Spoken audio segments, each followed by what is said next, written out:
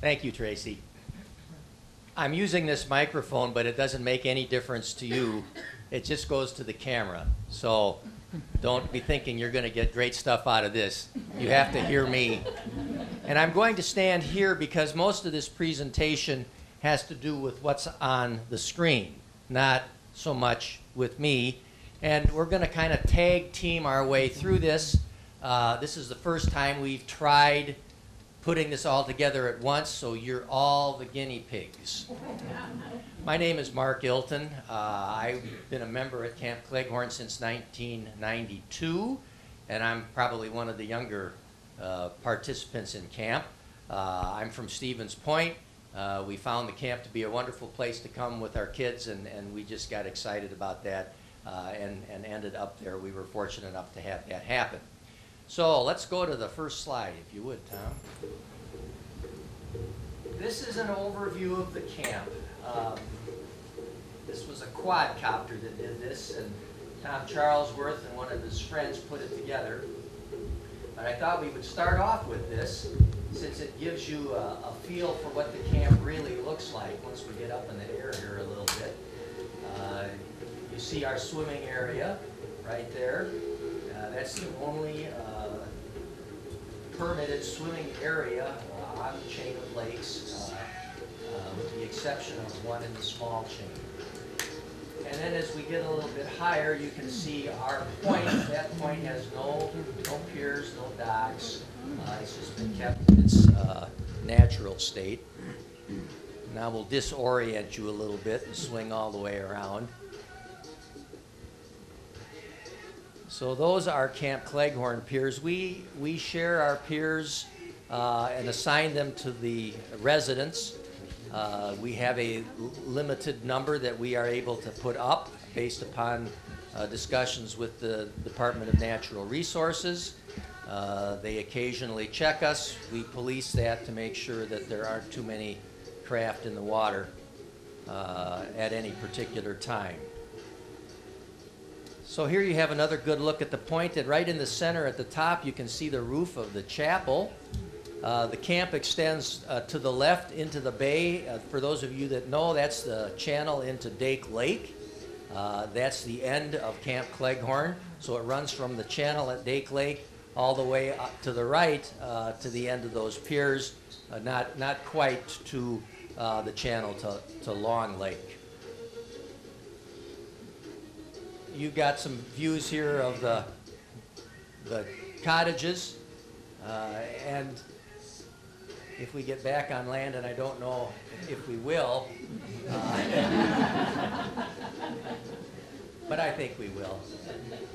You can see in the upper left, that's not a good picture of it unless we kind of turn a little bit, but that's our ball diamond.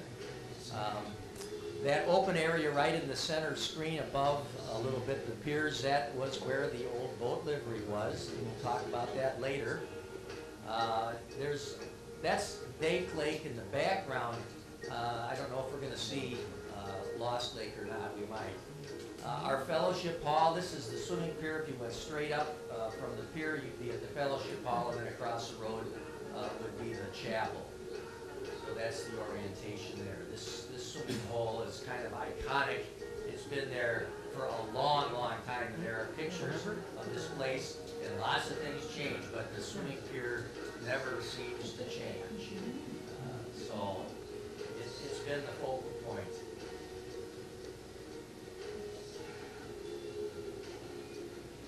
So in a little bit, they're going to land this thing, because they probably got seasick looking up at that thing flying around. But it is amazing what you actually can do with this.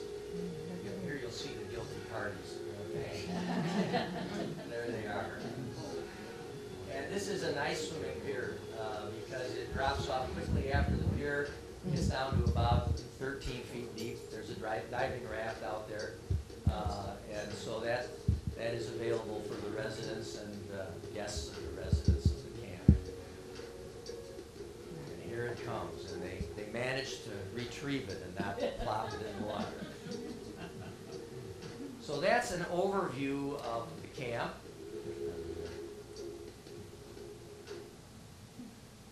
And we'll we'll go on to the next slide, and this is a still shot.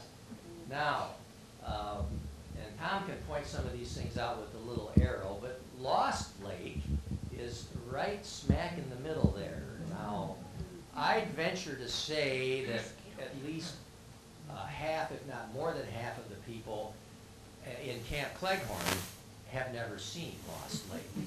I have never seen Lost Lake. Shocking, I know. But I haven't seen Lost Lake. And the reason is in the summer, you got to have a death wish to go down there and fight the mosquitoes. And in the wintertime, well, sometimes you're here and sometimes you're not, and then you need to have time to do that. And I've just never done that. We'll see a picture of it later on. But it's a fascinating thing, and it's all part of a wetland system that Camp Cleghorn is responsible for protecting.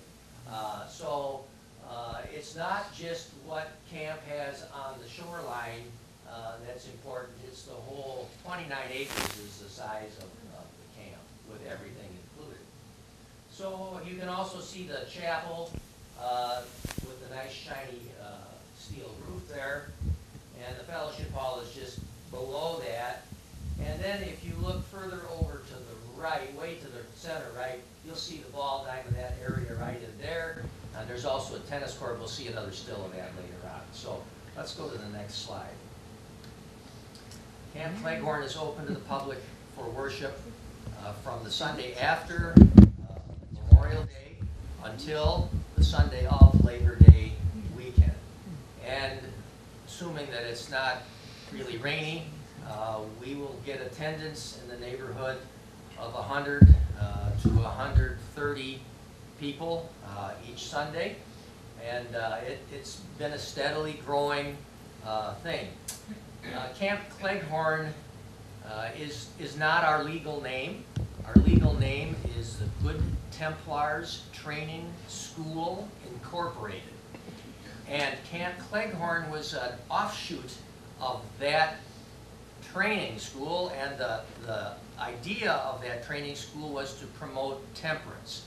Camp Cleghorn was founded in 1897. And over the years, the temperance movement has come and gone, and ultimately Camp Cleghorn kind of just had a life of its own that continued because of the way people had moved into camp for summer times, things of that nature. But our whole goal as far as summer time is to provide worship services that they don't emphasize temperance like they used to. We do have a temperance sermon, and Sue Hackbarth will talk about that. But typically the services are just non-denominational. And so we welcome anyone that wants to come. You can see, and you'll see another slide later on, where this is our sign now. And for those of you with sharp eyes, you can see where something has been ghosted out. And, yeah, it's no longer private, and so you'll see when the transition was made. So let's go to the next slide.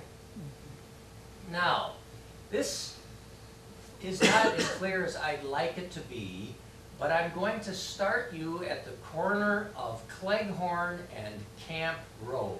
This is where they just hit a gas line. Right. So you can't get through there right now. And if you were at the Wheelhouse or the Indian Casino and came down Cleghorn Road, you would get to this intersection just after you crossed the Big Lake Channel. And if you proceeded on Camp Road, you would go past the cottages. There's 41 cottages and room for one more. It's not that it's for sale, the lot is owned, but it hasn't been built. And these lots were developed over the years because when the camp first got started, people tented, and then tents were assigned, and tents were rented, and ultimately there were 2 lots front to back on both sides, so that all the tents had room to be there. There were tents out on the ball diamond too, I'm sure. And over the years, the lots were condensed such that there's kind of a double lot for most cottages. and that's how we ended up with this 41. So if you proceed down Camp Road, you'll eventually get up to that little intersection at the very top, and then where the pointer is right now, it's sitting right on top of the chapel. That's where that is. The fellowship hall is just across the road from the chapel, which is right there, okay? And then if you kept going down Camp Road until you get to the bunch of intersections there, the top one is just a little road that services some of the cottages, but if you head toward the bottom of the slide, you've got Camp Road is the middle one, and Court Road is the road that's further to the right, which takes us down into our trailer court. And we'll talk about that a little bit later as well. And then you can see Lost Lake on here, and you can see the wetlands that are associated with Lost Lake, and all of this by deed reservation is preserved in posterity. So that's the lay of Camp Cleghorn. So let's go to the next slide. All right, I'm going to turn the presentation over to Sue to talk a little bit about the chapel and maybe a few historical things if she wants to, or you can give it back to me, whatever you prefer. But you see how it works. You can't say anything wrong. Okay, my name is Sue Hackbart. They needed a tabernacle, and in their definition, a tabernacle was a church/auditorium. So they were using it for meetings. Most of them were for the cause of temperance, but they were also holding big assemblies that people would come for like a week, 2 weeks, sometimes even longer. Hard to believe you could come to a temperance service kind of thing that would last for 2 weeks, but okay. Anyway, they would come, and so they decided we're going to build the chapel. And the chapel is the original building. Nothing is different except that we've shored it up a couple of times because it was leaning. It was originally built on a slant, so inside there was a sandy floor, and they eventually built a stage, which we have now replaced after, well, what did we do that, 2 years ago? A new stage, and so that's lasted pretty good. The new stage was built with all volunteer help in camp. We had 20-some people that came and went and built that stage. A lot of volunteer things. We've used some memorial money to put a carillon on top of the chapel, and many of you hear our bells go off at 9, 12, and 6, and they play inspirational music, sometimes Christmas music at Christmas time. Sometimes we forget to change it, and it's February, and it's still playing, but when your windows are closed, you don't notice those things. So we have the beautiful carillon. We're very proud of that. Oh, aren't those cute? That's you, isn't it? That's my father. That's your father. It's 1928. I wasn't quite born. You weren't quite born. That's your father, and then that would be your... That's Betty. That's Betty. Okay. My aunt. His aunt. And Betty, if some of you know the boat livery, she ran the boat livery, Betty Prell, and she and Norm ran the boat livery. So that's Betty, and oh, cute. Okay. Okay, you just want me to do that? Okay. All right, here we go. This is the shoreline way back when, and we had a boathouse down there. And later, the boathouse disappeared, and it was still called the Old People's Dock. Yeah, I don't know why, except that a lot of old people like to sit down there.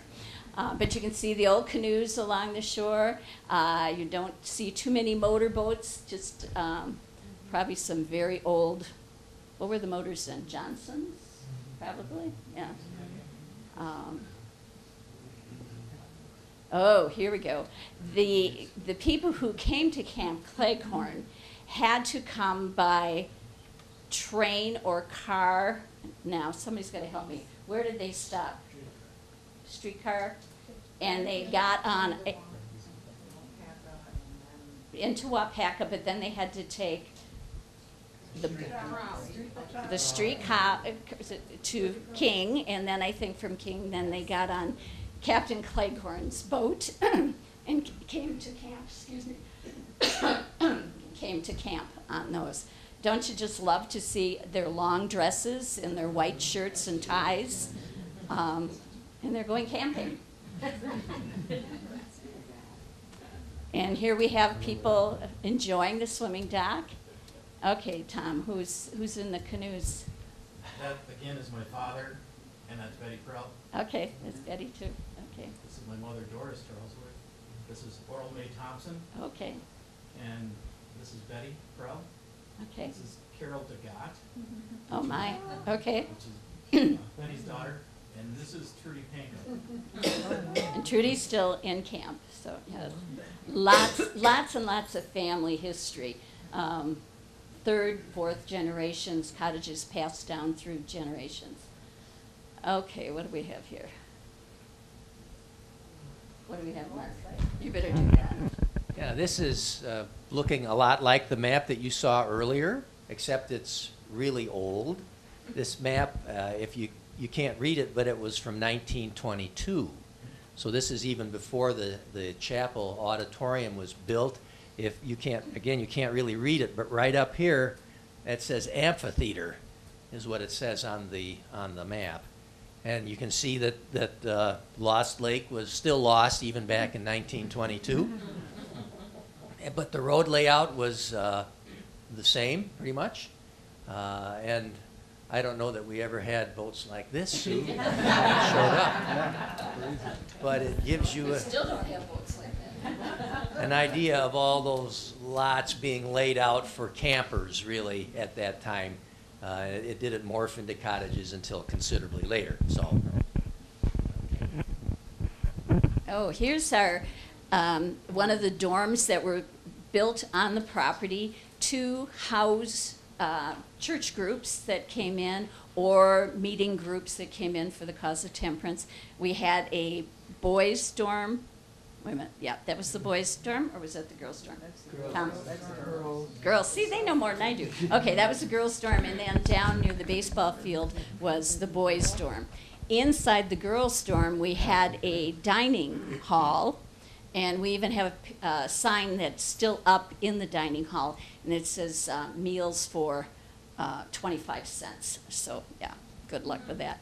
And then off to the side is a little store and where you could get ice cream, and that stayed for a long time. I remember going to the store for ice cream after skiing time, but that is no longer there either. In place of this dorm, we built our fellowship hall. Is that what you do? Okay. That's another picture of the dorm. That's inside, that's the dining hall. And if you come to our fellowship hall today, you will see those exact same tables and those chairs. It's just in a different facility. Again, the boathouse on the shore that is no longer there. This was the first Prell's boat livery. Very crude at that time. Tom, do you know when that was? It's on that sheet. 1912. 1912, okay. And Norm bought it in, I think, 49? Yes.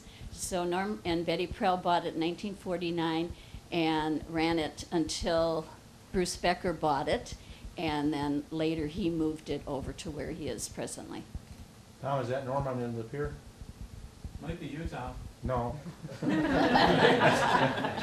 not that old. Yeah. I don't know. I can't tell. It looks like it could be.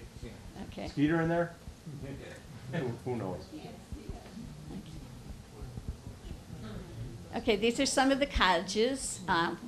We can point out that Mark lives in the white one with the brown trim. And there's our chapel. Even in the winter, it's a wonderful building. And you see the carillon on top that plays the beautiful music that, treats you all, we hope. This is one of the assembly newspapers. And if you have time afterwards, there's a book in the back, a loose leaf, that has a lot of these assembly newsletters that they put out. And I think they go back to the 1920s, right?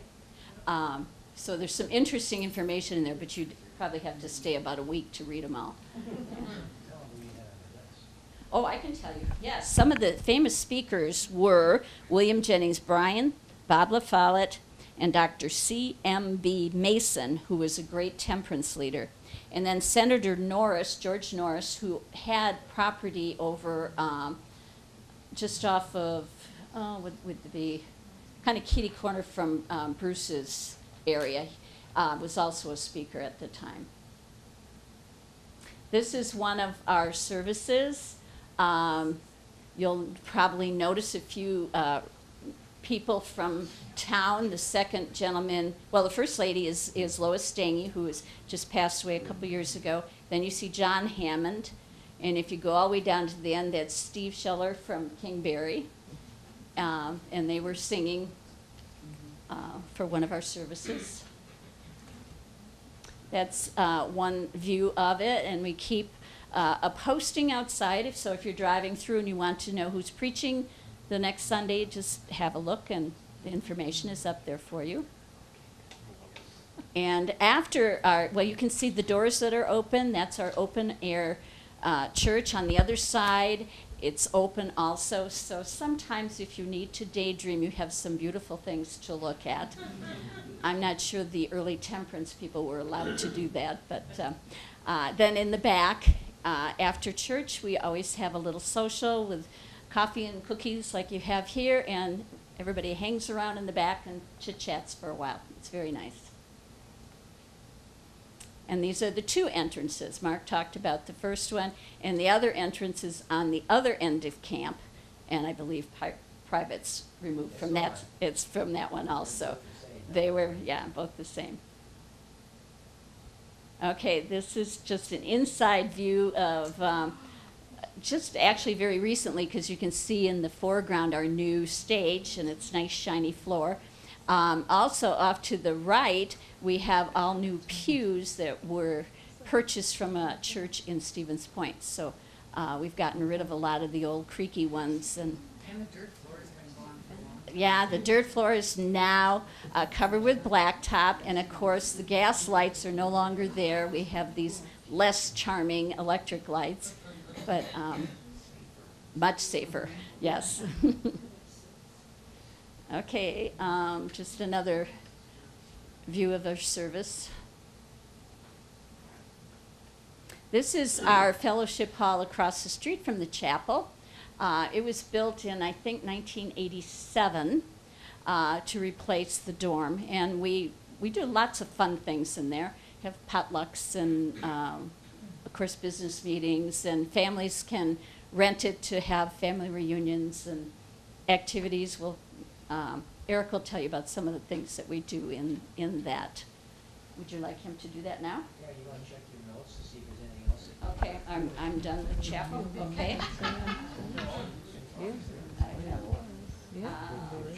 Our chapel, I think Mark said, is Come As You Are. This is one of our activities, potluck that we had. But come as you are, so if you're ever in the area, please join us for our services. They run from 9:15 until 10, and then coffee fellowship afterwards. And again, from June, the first weekend in June through Labor Day. We have retired ministers. Actually, Jeff Fletcher, our local jeweler and pastor, is our coordinator, and he gets all the ministers for us, lines them up, and a different one every Sunday, and it's really quite pleasant. Nice variety. Very numerous denominations our pastors come from. There's more activities. Why don't we give this to Eric? Yeah.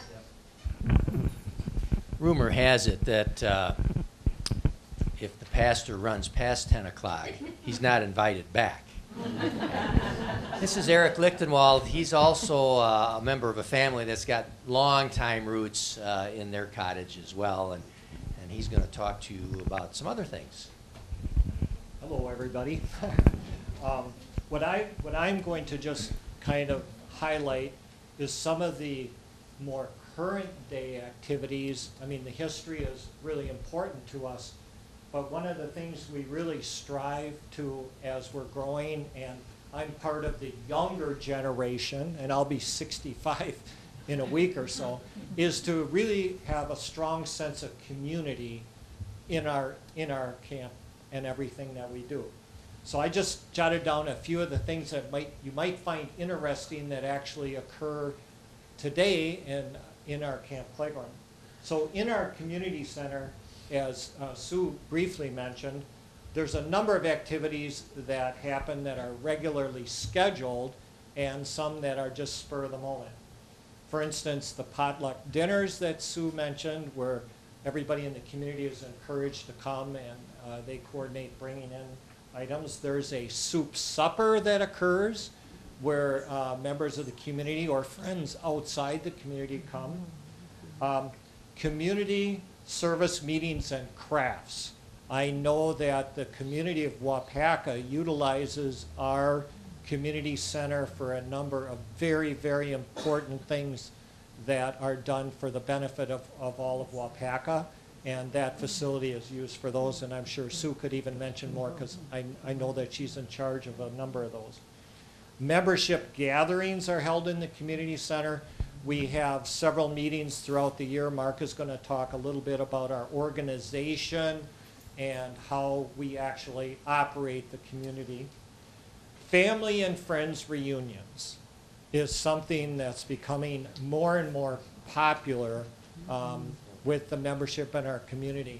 In fact, just on a personal note, I have 32 members of community as far away from Iowa coming on Saturday, and we will all be using the community center to have our meal. We also have an ice cream social that's held in the community center, and something that's really fun is the bingo night. And you might chuckle about that, but the kids just love to come to bingo night because everybody in the community donates a lot of things. They're just free, and they play bingo, and the kids can all go up and grab prizes and things like that. And this is all an effort to encourage the younger members of our community to become more involved so that we can keep these traditions going, which are very important to us. Other facilities that you may or may not heard about, or we're typically a place where in the morning it's not uncommon to see bike riders and joggers coming through our area because it's pretty darn safe to come through there. We have a baseball diamond that is used for obviously baseball games. That's not uncommon. In the weekend, you will just see a group of young adults show up that you have no idea who they are, and a baseball game breaks out there. We have a horseshoe pit, an old school horseshoe pit that's over there for people to play horseshoes. We have a basketball court that's relatively small, but it works. We have a volleyball net that's permanently set up. Again, you'll see younger adults, showing up to play some volleyball. We have a tennis court that is on our grounds that's used. We also have a very, very popular children's playground. Have any of you walked through Camp Cleghorn and seen our children's playground? I would encourage you to do that. And it's an area where you'll see many families with young grandchildren and so forth out there playing. And of course the swimming dock, as Mark alluded to, which is extremely popular for the area. It's a great way to get down there, and a bunch of family will be there. All of these are used as a frequent basis by our community. Other scheduled activities that occur, a movie night is held in the baseball diamond, which is actually Saturday this weekend, and a sheet or screen is put up on the backdrop of the baseball diamond, and volunteers come in, and there's popcorn for everybody, and they show a movie. And if you're lucky, you have enough stuff on for mosquitoes, because you can get eaten alive out there during that. There's also a bake sale put on by They don't call them the church ladies anymore. I think you guys are now the church auxiliary. Am I correct on? We're the women's. The auxiliary. women's auxiliary. They're being modernized. So there's a bake sale. And then another thing that's really important is, as you can imagine with a community this size, is there's a annual work and cleanup weekend. And it takes a lot of participation. Remember, we're all volunteers. Everybody is doing this out of free will. And so there's quite a large grounds that needs to be cleaned up and maintained. And there's a big cleanup that occurs then. The other thing I was just going to mention is, and maybe Mark's going to allude to this, he said that I've been around a while. Many and almost all of our cottages have many generations of history behind them. So these cottages began, in some cases, people actually, I was around as a kid when there was tent camping, and then if you were big time, somebody you knew bought a trailer and brought that in, and then if you really got to big time, which in our family happened in '71, you were able to purchase one of the cottages. So the whole history that you're seeing, as you mentioned with Tom, I mean, it goes back to his parents, right? Being in Camp Cleghorn. So I think it's really exciting, and our sense of community is just really important for us. And that's about what I have. Thank you, Eric. You're welcome. And there's the ball diamond backstop that supports the movie night screen. Okay, so the questions that I usually get the most are, how does this really work? And how did it get to be what it is today? And Eric alluded to this a little bit, you know, that there was tents when this first got started. But as time went by, people wanted things a little better than just tents, and eventually some cottages started getting built. People became more regular in their attendance every year, to the point where they were out there all the time. And ultimately, all of those lots got divvied up in a way to satisfy, I don't really know how they did it, to tell you the truth. This would have been sometime, I suppose, in the 20s or 30s, but got divvied up to satisfy as many people as possible, especially all those that had gotten permission to build buildings out there. And ultimately, we ended up with an entity that was legally constituted and that ran the whole camp. Now, for many, many years, Camp Cleghorn ran both the chapel and the operational camp. And that's because in 1897, nobody cared about taxes, because there weren't any. No income taxes. Income taxes were first tried, and, well, there were income taxes in the Civil War, but those didn't last. And then an income tax was instituted in 1916, and that was ruled unconstitutional, and finally the Constitution was amended to permit income taxes. And so that got us off on the road then of charities and deductions and all of that kind of thing.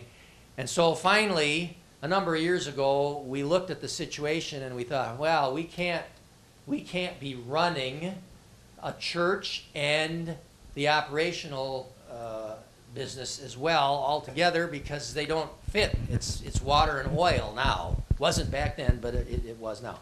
So we split the chapel off from the operating corporation, and the chapel is now a 501c3 organization. It is the Camp Cleghorn Chapel Corporation. That's its official name. And it leases the chapel building and the fellowship hall from the operational organization. The operational organization is still the same. It's the Good Templars Training School, Inc., period, doing business as Camp Cleghorn, because that's what everybody knows it as. And that's the organization now that is responsible for taxation issues. So, as you might imagine, The corporation pays state and federal income taxes, and it's just a corporation like any other corporation. It's got to report its income. It's got the opportunity to take deductions for improvements, whether they're amortized or short-term, however. But it does pay income taxes. And so that operating corporation is responsible for running all of the lands of Camp Cleghorn, with the exception of the chapel and the fellowship hall, which are under the purview of the chapel corporation. The cottage owners all pay assessments, kind of like condominium dues. And those assessments go into the general fund, and they are spent for the maintenance of camp, for the payment of real estate taxes, and the like. At the very bottom, the real estate tax business, on the chain of lakes, an assessment for a lot is based upon how much frontage, water frontage, it has. And the first so many feet are taxed at the highest rate, the second so many feet are taxed at a lesser rate, and then after that it's taxed at a subsequently lesser rate. Now, because Camp Cleghorn is all one piece of property, there is a tax savings because of that, because most of the water frontage is taxed to the camp at the lower rate, not at the highest rate. Whereas most people on the chain probably pay at the highest rate for, I think it's the first 50 feet, if I'm not mistaken. So that's one of the advantages that the camp has, is just the way the assessors do their taxation. But that still results in the next slide, which is our tax bill. You wouldn't want to have it, okay?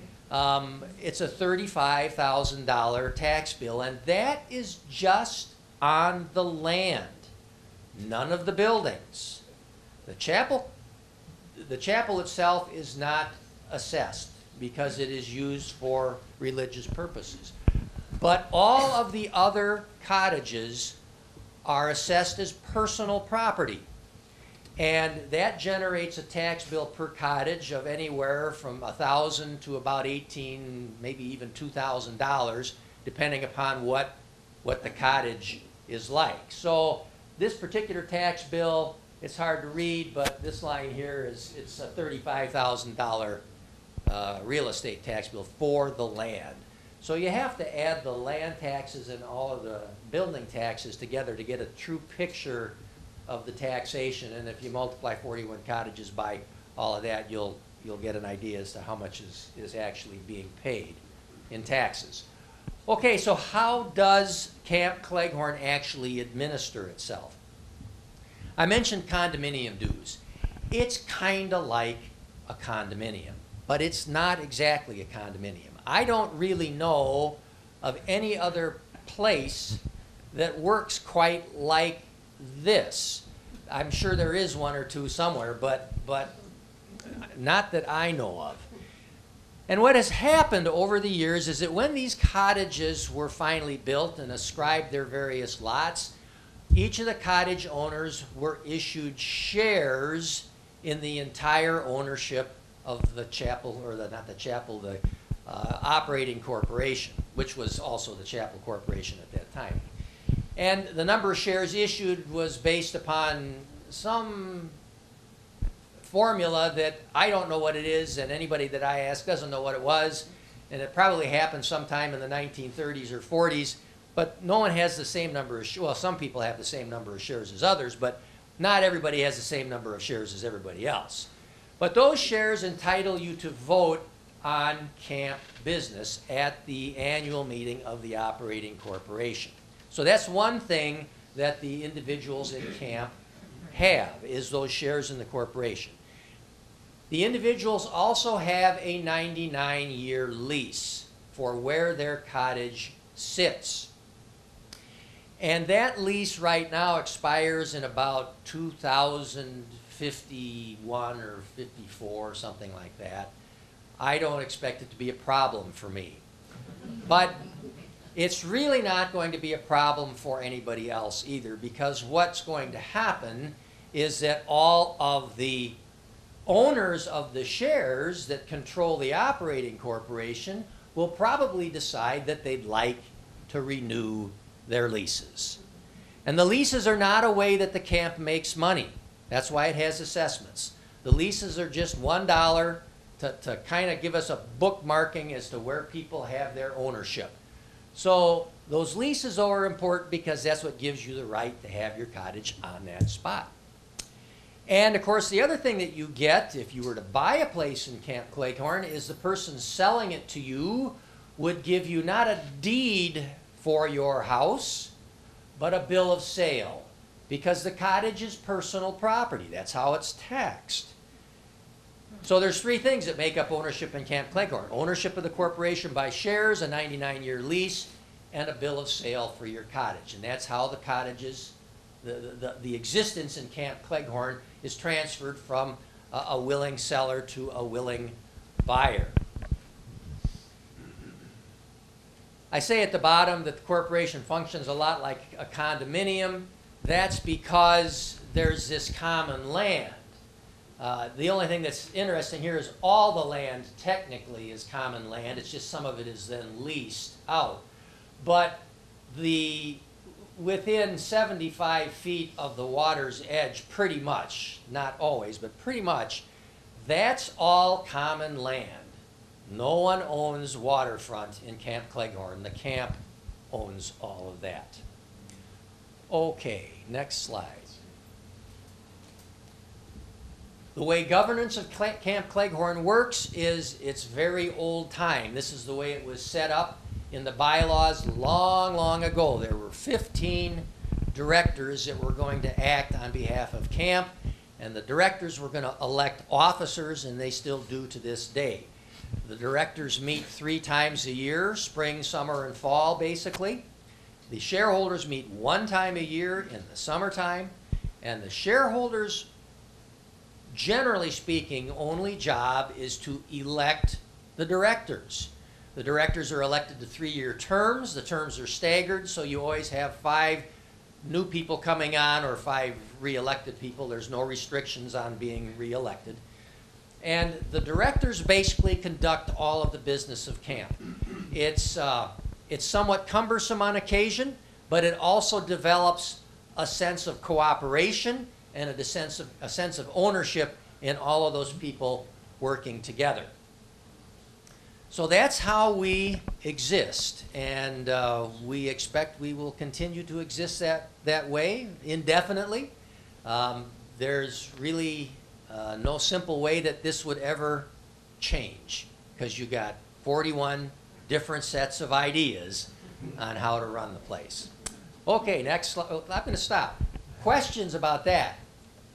If you own a cottage or home in Camp Cleghorn, that first 75 feet, can you do whatever you want to it, or you can't do anything to it? The question is, what can you do with the first 75 feet, which I think you mean between the water's edge and where your lease would actually be. Yes. And the answer is you can't do anything with it. And most of it is natural in camp. If you go there and get on the other side of the cottages and look, or drive by in your boat and look in, it's pretty much natural. There are some things that do get done. There are stairways to provide access to the piers. But that's always with permission of the directors, not because you get to do it as a cottage owner. Okay, so the cottage owner can't do that without the permission of the directors? Correct. Okay. Correct. And then when you talked about community, is the community the cottage owners? Yes. That's how you define your community? Yes. And the trailer people too. Which we will get to. Yes. Can you swim other places other than the designated swimming places? And like in front of your cottage land area, that one, like, can you swim? Theoretically, you could, but there really isn't any great place to do that on Camp Cleghorn. Either it's undeveloped and rocky, or it's got piers Or muck. or muck. Yes, I was just gonna say that. Yeah. I do that, I take my dog down there. So there's really no finer place to swim than down at the swimming dock. Do you have your own water wells for each? Question is, do we have water wells? And the answer is this. Years and years ago, there was a common water system. and one well, and there was piping, and it was very shallow, and over the years it got dilapidated. It still services the fellowship hall, and I don't know if anybody else is on it anymore or not. I don't think so. I don't think so. We finally got everybody off. So everybody else has wells. Some are shallow, some are deep, depending upon where you are. And that would be put on your leased parcel. How That's about the sewer, same thing? sewer is just like everybody else. We pay the same rates everybody else does, and they're put in the same way. Right.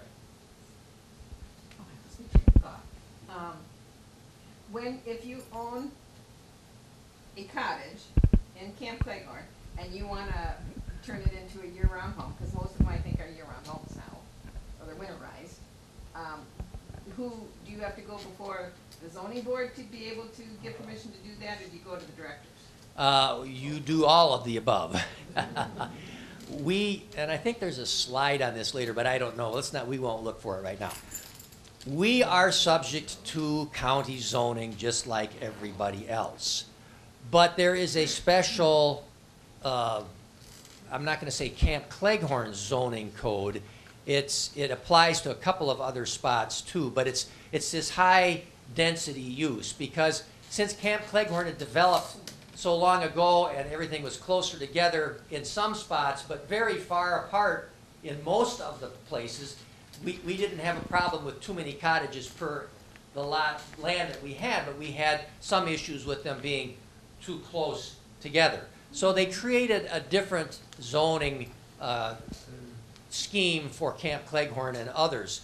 But we have to comply with those zoning laws, and we also have our own rules as well about how you can do things in camp, how high the building could be, and wide, and how you can put a garage on it or not. I don't know how many of the cottages are really full-time, year-round occupied, but 14 or so out of the 41. But it's getting to be more and more. And so every once in a while, someone decides they're going to actually retire now, and they're going to move to Camp Cleghorn full-time, and they want to upgrade their cottage to one that is a full-time year-round. And they can do that as long as they meet all the zoning requirements that apply to Camp Cleghorn and our own internal requirements. Okay, so like the zoning laws that apply to other places on the chain, the cottages on Camp Cleghorn don't have those same setbacks and that. That is correct. Because They're- of all the land that they have. That's right. There's kind of an averaging thing that's going on there. We do have a setback requirement. From the lake. We have the same setback requirements from the lake as everybody else. Yeah. Yes. Okay, say you did have a cellar for one of your cottages, and in some people's opinion, the buyer might be undesirable, like, just an example, like if they were Nazi. What happens then? Does the one buyer get that, does he have total control to sell? Or does it have to be the 41 people have to agree to sell? When I bought my cottage, you couldn't go through with the deal unless you had a letter from your pastor attesting that you were of fine, upstanding character. I told my pastor, here's the letter I need you to write. It's all done. You just have to sign it. And if you do, I'll let you come out to the camp once in a while. That has changed, as you might suspect, because the laws and the court decisions have changed as well. We cannot dictate to our owners to whom they sell. We can only encourage. We do our best to educate the buyers before they are able to close, that we have a community, that we have meetings, that we need participation. And it generally works, but condo associations have bad apples in them too. It does happen. So we're not perfect. Let's see if we got anybody else here. Also, it's required building inspections. Oh, yeah. Oh, yeah. Yes. Yes, they're done by, again, both tiers. Mhm. This is slightly different. This, back in the 1990s, when we were restoring the trolley line from the Waupaca Trolley Company, I was collecting different pictures of the trolley line and old Waupaca pictures around.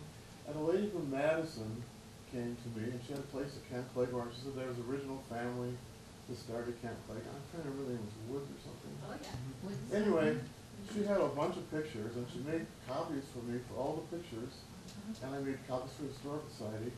And you know, they're like like one of the original tents and the first cottage. There's some of those pictures back there. I figured, I was expecting to see them all on the screen here, but I haven't seen any of them.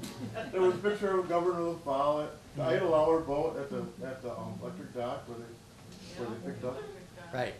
All those pictures, you must have copies of those. Huh? We have lots of those pictures. It's just that, But not all of them.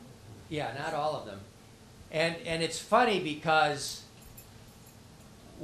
when I talk to people outside of camp, they usually aren't so interested in the history, although they are a little interested in that, but they really want to know, what are you guys doing in there, and how does it run, and how come you don't pay any income taxes, and that kind of thing, you know, and so we have to talk about all of that as well. So it's kind of a blend whenever we go out and talk, but all of the picture stuff, there's a lot of it back there you can thumb through. It's a very unique history. I'll get to you. Cleghorn has an extremely unique. I know there are a few cottages, I believe it'd be basically south of the chapel, on the opposite side from the lake.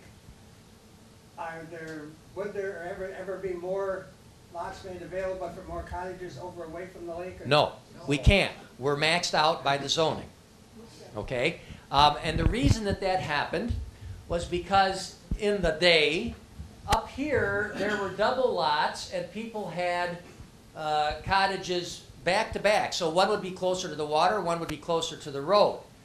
I'll let you use your imagination as to which one you would prefer, okay? But as time went by, for those that were closer to the road, in order to give people lots that were usable in current dimensional thinking, we created and were able to create a number of lots across the road, and we encouraged those that were in the back lots on the one side of the road to accept our offer of a bigger lot on the opposite side of the road. So they still didn't have water, but they had a bigger lot. And that's how those buildings, by and large, came to be. There's not very many of those, but there's a couple of them. Yeah. Yes. I'm just curious, do you pay taxes to Waupaca County then? Yes. And not anything to the state, or does DNR get involved with any of this? We don't pay any, well, the DNR doesn't tax anybody at all. So, yeah, we pay taxes to Uncle Sam, to the state of Wisconsin in income taxes, and to the Waupaca County in property taxes. Yep. Yes. So the income for the camp would that just be the assessments that on the cottages? That's part of it. We also have rental income, which we're going to talk about in just a second, so you see how that works. Yes. Travel trailer, your travel lot, is that ever gonna expand? No, that's maxed out too. That's what it is. I may have misunderstood you, but did you say it's the back cottage that moved across the street, or the front cottage that moved across the street? Let's not talk back and front. Let's talk water and road. Okay. The road is the one that moved across to the other side of the road. Okay, all right, Right. misunderstood. Yep. Okay, let's go on here. We may get to a few other things. All right, so as you go through camp, you'll finally come down to Camp and Court Road. Court is the road that goes through the mobile home park. Years and years ago, the Ball Diamond was not the Ball Diamond. It was full of trailers around the outside.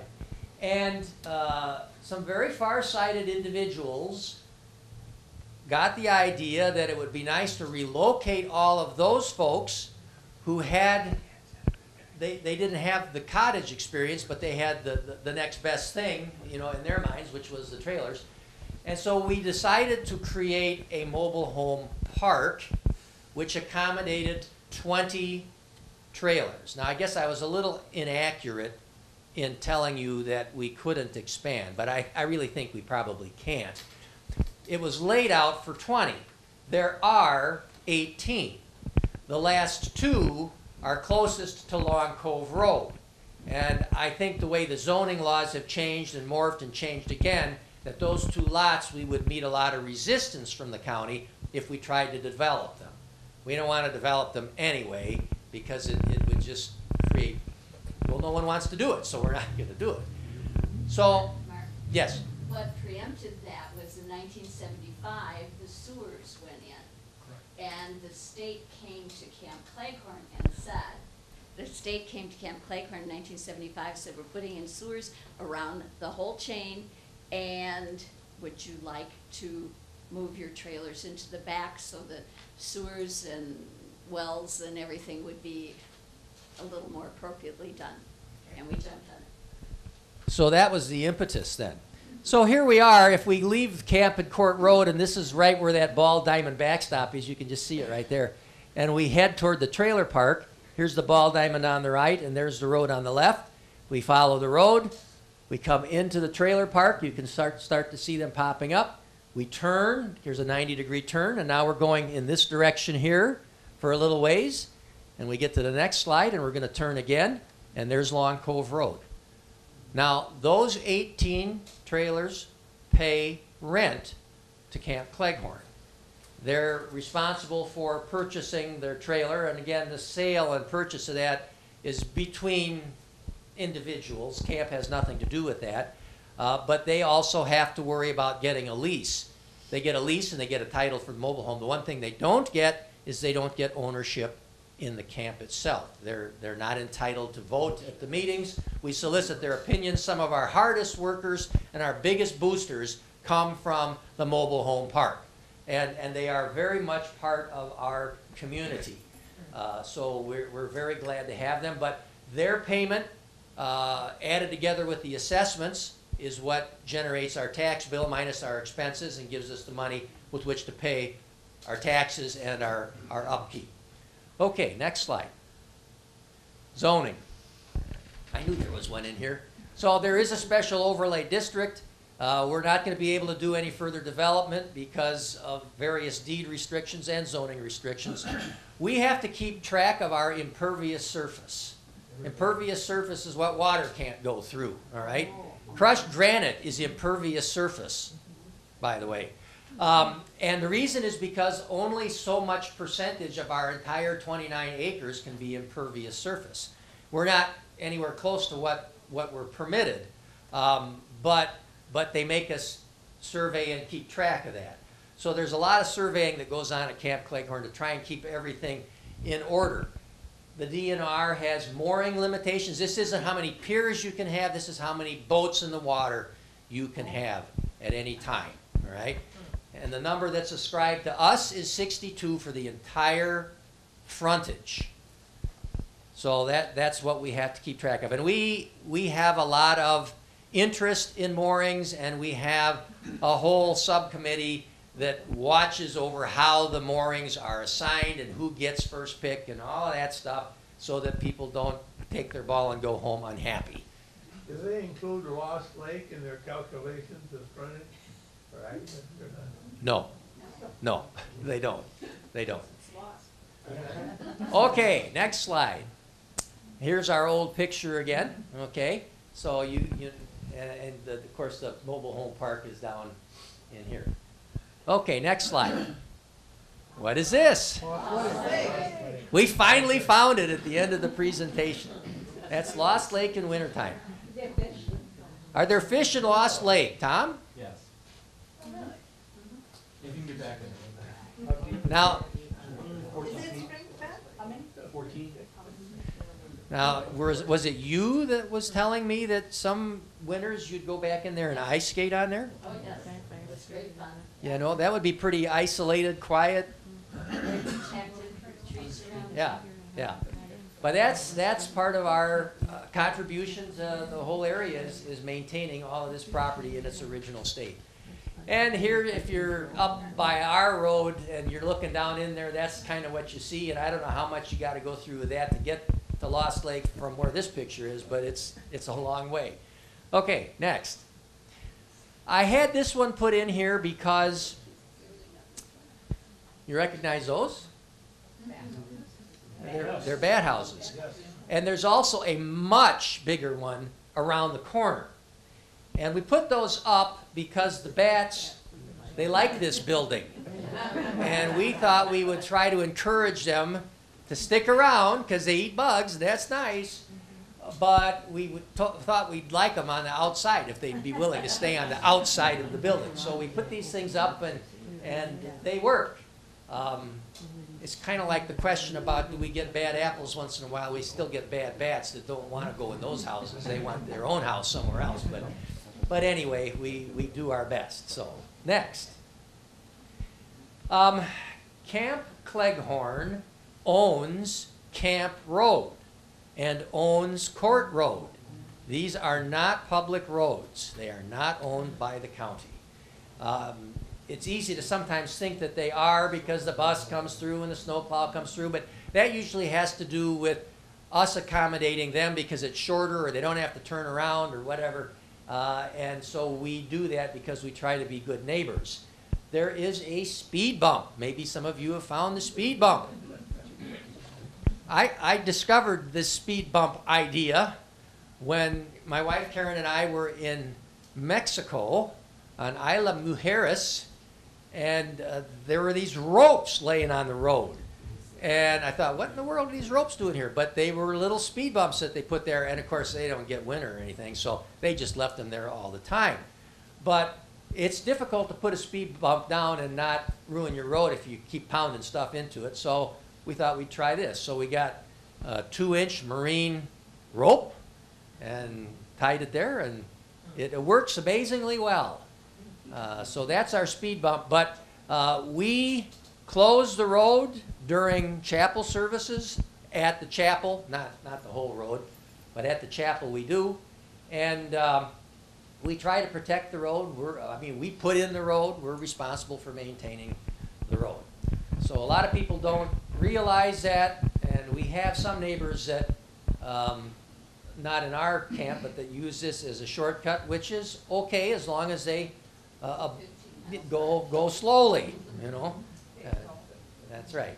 And this was one of the things that made the removal of the boat livery from where it was to where Bruce Becker has it today a real boon to the camp, because it got all of that traffic out of there.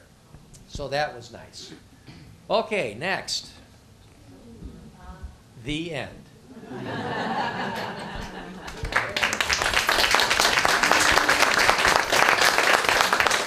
We would be glad to entertain any other questions if you've got them. Well, back row. Okay, you said you got 41 cottages? Right. Right, those are the people that are part of the camp. The people that rent the trailers, the 18 trailers, are they part of the camp, or are they just renters? They're just renters. They're not involved in the administration of the camp because they don't have any voting rights. But they are part of our community. Yes. And we have a meeting with them every year and solicit their input and things that they think we need to do better. Well, I didn't know that 41 included that, or 41 separate plus the, so you Right. got almost 60 people. 60 units. 60 units. That is correct. Yep. Excluding the lots on the lake and those house lots, were there significantly more trailers there in the 60s and prior to 75? The reason I asked, my parents had a trailer there at one time. Yes. I believe that's about the time they moved from Camp Cleghorn in 1975. I don't know how many were there, but they were in a ring all the way around. I grew up coming up here starting in 1959, camping, and then we had a trailer for years and years, for 20 years, and I too. They were on the side where our little park is, and on the other side along both sides of the road, and in like sardines. So it was a really nice change to move them into the back.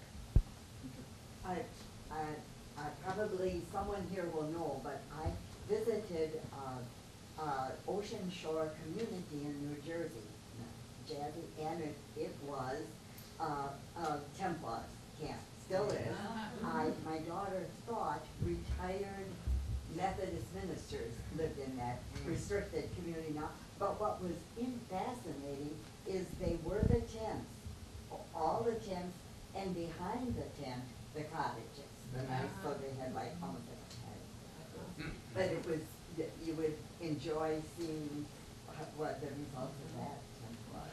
Sure, sure. Our distant cousins. Yes, yeah, yeah. When Becker Marines moved, why did he sell? Why didn't he just sell it to somebody other, keep the Marine store going? Delivery. Why did Prell sell? Prell sold it to Becker. Tom can answer that. Yeah. Prell sold it to Bruce Becker, and Bruce still owns it. Yes. No, Not the the area. building's gone.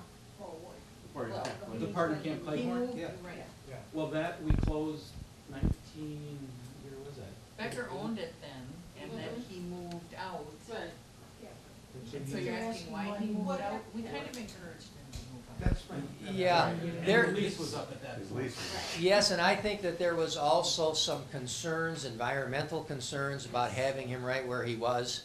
After the livery closed down, we monitored the soils for a long time to make sure that everything was in order. There's also the shallowest water I've ever seen.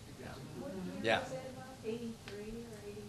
Tom, you got it. I've got the sheet, I'm looking at it. Oh. Bruce bought it in 1978. In spring of 1990, Becker constructed the current facility. I bought one of those, which I still have. Yeah. Other questions? What year was the chapel born? Chapel was built in? That's a conflicting thing, but 1929, we think. Wow. And my house was built in 1928. So, Where do they park when they go to the chapel? all over the road. Yeah, there's, the parking is not ideal, but actually, you know, people come and they just park on the side of the road and then they walk a little bit. It's not that far, and it works. Okay, so the camp's not private now, so does that mean the people from Waupaca would go out there and go swimming? No, the camp is private as to everything but the chapel. The chapel. Everything but the chapel? Yeah, the chapel is public. And the fellowship. And the fellowship hall. Well, Yeah. Has it always been it's that really way? the chapel. The fellowship hall is available to members. And I suppose there could be other times that it might be, but it's generally the chapel that we look at as being open to the public. We have people come by foot, by boat, by bicycle, so it's not just, a lot of people just come in any way they can. There's a question up here as to whether we have a lifeguard. The answer is swim at your own risk. No lifeguard. Still have the rope. Well, actually, we did until about 2 weeks ago, then it disappeared, so we're working on another We one. have a new one. We have a new one, The rope okay. is there and the ring is there, as of yesterday. Where'd it go? It disappeared. We don't know. So if you've got it, bring it back. The safety rope, the inner tube.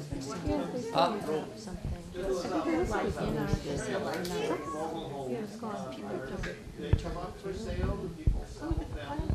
And is it based on a monthly or yearly rent? The question is, number one, do the mobile homes come up for sale? And the answer is yes, they do. I would say there's probably one a year, or one every other year maybe. Not quite. Not quite, but it's not uncommon. But very often they go to friends or Yeah. family. Yeah. But in terms of the community, and I can speak to that because my parents bought the place we're in '71. You'll never, it would be very rare to see a for sale sign on anything. It's rare because normally there's somebody else that knows of it, or It there's gets kind of, passed down. it gets passed down to family members. So it's very unlikely that you would see a for sale sign. And there's people that are inquiring and they find out about somebody that might be interested, but most time, like in my case, it's family members that it goes through that process. And the rent is payable annually one time. Right. How it works.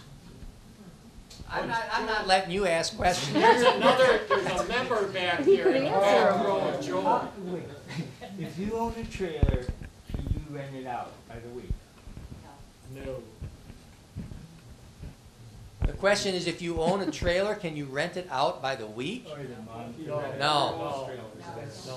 No. If you own a cottage or a house, can you rent it out by the month? Then the question is, if you own a cottage, can you rent it out by the week? And the answer is yes.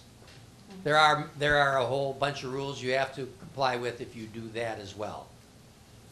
That's not something that camp encourages, because it diminishes the community and fellowship to have people that just come and go that don't participate in everything. But we don't preclude people from doing it, because a lot of people do it once in a while, and some do a very decent job of it, and so we allow it. Okay. One more. Are banks providing mortgages on the property if you want to buy one? Well, now I'm going to ask you a question. How much money do I have? No. If you want to mortgage something, what does it have to be? Usually has to be land. Land. What do you own in Camp Cleghorn? Any land? No. Not a stitch. So you really can't get traditional bank financing. It is also a rule in Camp Cleghorn that the camp will not recognize any collateralization that the cottage owner might do to their ownership interest in the place, because we want to reserve the full right to repossess and cancel the lease if there is a problem. So banks have a big problem with that.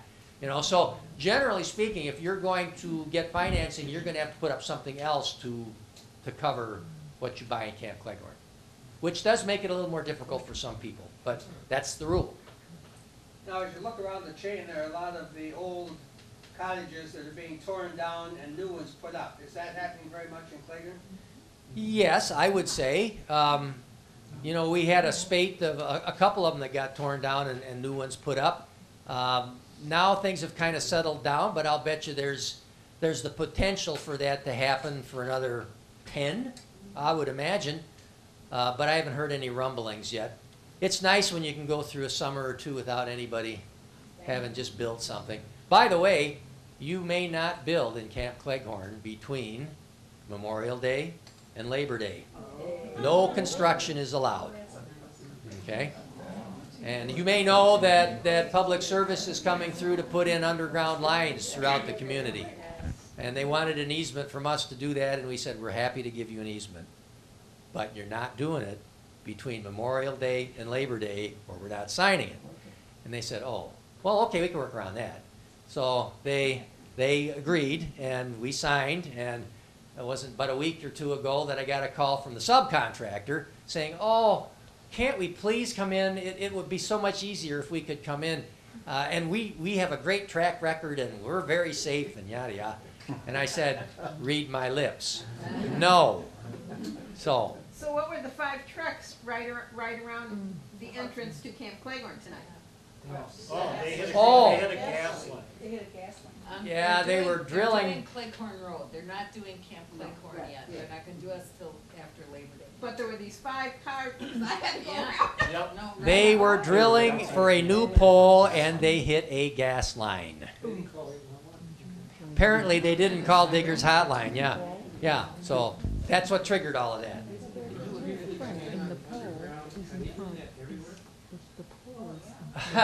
We've seen them down in rural. I can't answer that because that's, yeah, but I know that public service is trying to bury everything that it can, especially in high density areas like around the chain, because when the storms come through, especially the ice storms, this has just been a huge problem for them. And if they can get those, the one that carries all of the power is the one way at the top. This is disappointing. This is disappointing to us in camp when we realized what was going to happen. The one way at the top is 7,800 volts, and that's what gets stepped down by the transformer and then gets parceled out to the houses. So what are they burying? That one, because that's the one they can't stand to lose, because that shuts everything off. Are they burying the ones that go into the cottages, for example? Well, they will if you want to pay for it, but not because they're going to be generous about it. And will the poles come out so that it look really great? No, because the telephone company and the cable company aren't doing a thing. So all that's going to happen is one little wire is going to disappear. Although in Camp Cleghorn it's kind of nice, because in that ball diamond there was one little wire that ran away from one end way over to the other end to feed the trailer court. And that finally got reconfigured and done, and so now when they do this, they'll finally take that down. You allow solar power on those? Pardon me? You allow solar yet, the panels? Oh, there's no reason that we would preclude it. There's no rule or ordinance against it, no. Too many trees. I might speak to that in that I know a resident recently was wanting to get off of our famous spectrum, right? To go to directly here or something, and it's very restricted because of the amount of trees to get to the satellite. So, you know, it may or may not work just because, remember, we are preserving this whole area. Nobody can just go out and cut a tree down in Camp Cleghorn. That's not allowed. So, I mean, it's going to continue to sprout up, and the access is less in Camp Cleghorn. One more here. A bit of information, we're getting the electric up underground, but they're also going to do gas. They're going to redo the gas mains and the laterals within the next year or so. It's interesting. Really? Well, Especially if they keep hitting them, huh? hopefully they'll have a better crew than they had today. Was there another question here? I'm just wondering about the footprint of a cottage. You can't go beyond the footprint, the Right. original footprint. I mean, you could remodel and all that, but you know, you can't go up. Oh, you mean if someone took down the cottage, could they put up a bigger building? Yeah. Possibly. Oh, okay. That's possible. As It long de- as the restrictions on either side. Right, right. Yeah, but if you had just a teeny little cottage, you could certainly expand it the other way. Yeah. Yeah. All approved by zoning and so on and so forth. So it really depends, because we're regulated very strong on all of that, so. Back row. It sounded like from the answer to my last question that if a person got in trouble, they could actually lose their shares, That is possible. and then what happens? Well, then we probably end up in court. Okay? Because it's all or nothing if you get to that point. But ultimately, I mean, these are remedies that are reserved to the camp if somebody is violating the rules and they're given notices and they don't comply. Their lease can be revoked and their shares can be recovered. So, Just take them to the chapel. all right. Well, thank you all for coming.